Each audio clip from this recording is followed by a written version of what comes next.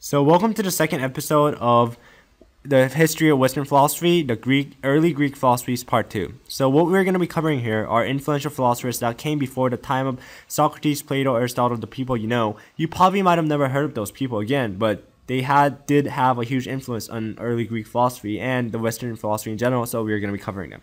So, the first philosopher we're going to be covering today is Anaxagoras. So, he was an Ionian. Again, he was born in the country of Ionia in the peninsula of the Greek city-state. But again, this doesn't necessarily have to mean that he was from the Ionian school. But in this case, he actually was.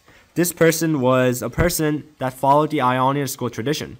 Remember the Ionian school that we covered in the very first beginning of the first episode?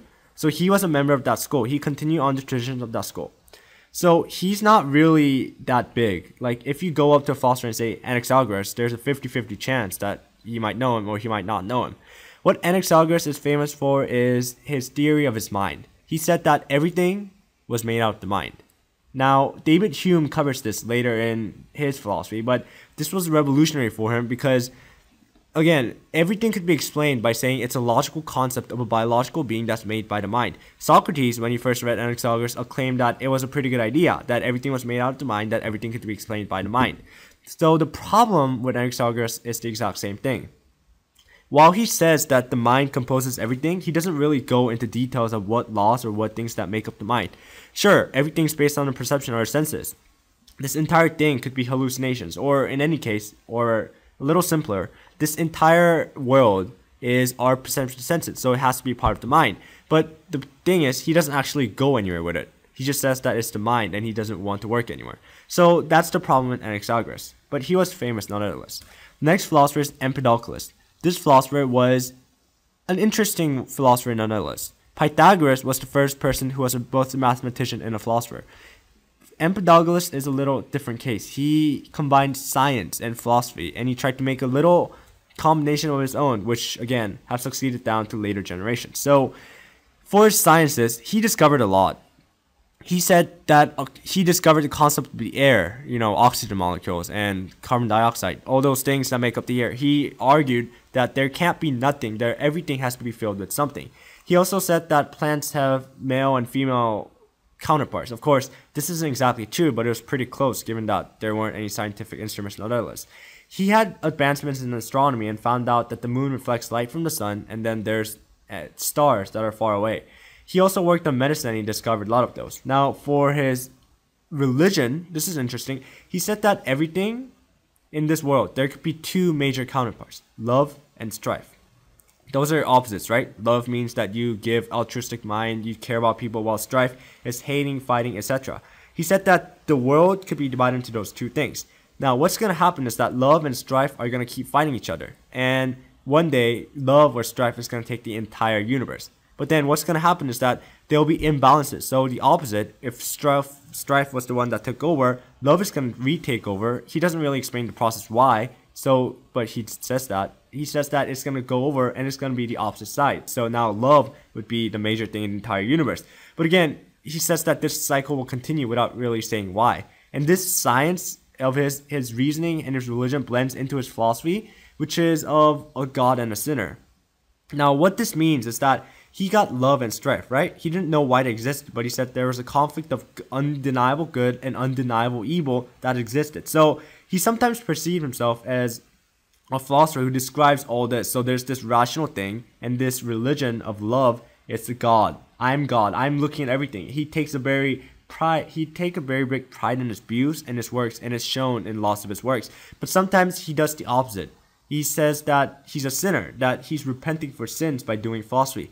Again, he doesn't really explain why. This is probably just imbalances between knowing everything and knowing that you're nothing. So Empedocles presents a very interesting problem. Now, the philosophers that are very, very, very well mentioned in science textbooks are the atomists. Atomists, of course, are people who first discovered the concept of the atom. The most well-known one is Democritus, but there's one more. His name is Lepiercus. So Lepiercus was more in 440 BC when Democritus was slightly later in 420 BC. They both stated that atoms were indivisible. Of course, you can divide them physically, but atoms themselves were indivisible, indestructible. they can't be destroyed, and that there's spaces between two, and they're also in constant motion. These people, Leucippus and Democritus, are people that can't really be separated. When something is attributed to one, it's the same as attributed to another. Of course, Democritus is more known, but that's because he flourished later on. So, for them, they can't be really considered real philosophers. Of course, before Socrates' time, the philosophy was that of nature philosophy, finding out what the world was all about and what rules and concepts made of the world. But see, people didn't really take a scientific view. Even Thales, who's considered the most scientific of the Ionian schools, simply stated that water was everything and goes into a slightly metaphysical explanation. But for them, it was more of a scientific inquiry. Their questions were not of, when you ask the question why things exist, or why does this happen, there's two possible questions you could be asking. One is, why is this specific thing happening right now? Which is the existence of metaphysics that goes on into the boundaries of ideals that we can't reach. But there's another one of, why this thing happened? What caused it? And for the atomists, Leucippus and Democritus, the second question was the one that's presented for him. Now, one problem they had was with the question of the void. They argued that there were some spaces in the world that was not made out of anything. However, in this case, it will be impossible to have those kind of things. Motion has to rise from somewhere, right? But if there's a thing when there's no motion, when there's no movements of anything at all, this would be impossible to generate or even stay still, since atoms would have to bound it. One thing you have to remember is that these people, even though they're renowned for finding out the first atoms, don't really mean anything. There are a lot of people who had lots of theories about this world, and this is just one of those theories. They just got lucky then, after all. They are good thinkers. They came up with the concept of the atom, but you can't really credit them for discovering the atom in the first place. So the last person we're going to cover is Protagoras.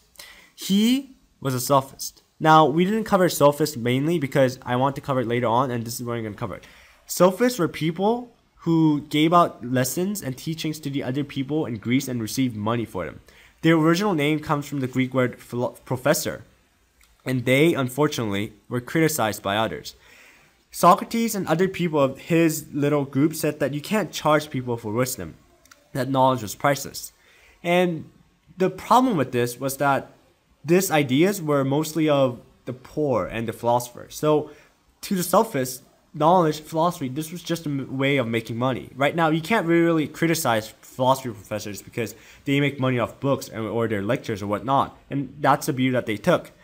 There's heavy criticism for the sophists, mostly because the only writings that survive are of Plato and Aristotle. So you have to remember that sophists aren't really that bad. Sophists were very good arguers. They were professional lawyers, you could say, although lawyers didn't exist back then, and you have to testify by yourself. They taught people how to speak, and they were willing to keep up with the arguments even if it led to absurd conclusions, which is usually that nothing could be proven to exist.